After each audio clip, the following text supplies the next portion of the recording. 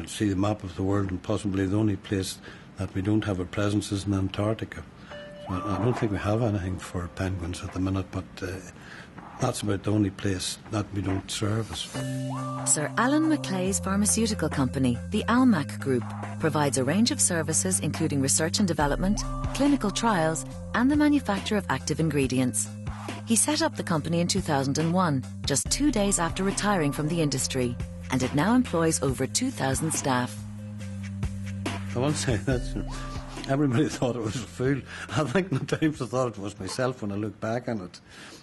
The Almac Group is about 6 divisions that were brought together to service the pharmaceutical, biotech and virtual industry.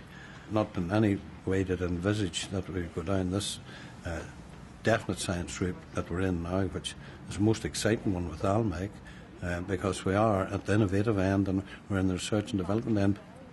North of Ireland at one stage, the only 2 things I exported were beef and brains. And unfortunately then we got the foot and mouth disease and BSE, and we weren't exporting beef, but we're still exporting brains. And this country is going to succeed. It'll only succeed through knowledge-based industries. And why would we send all our talent away and when we can utilise it here?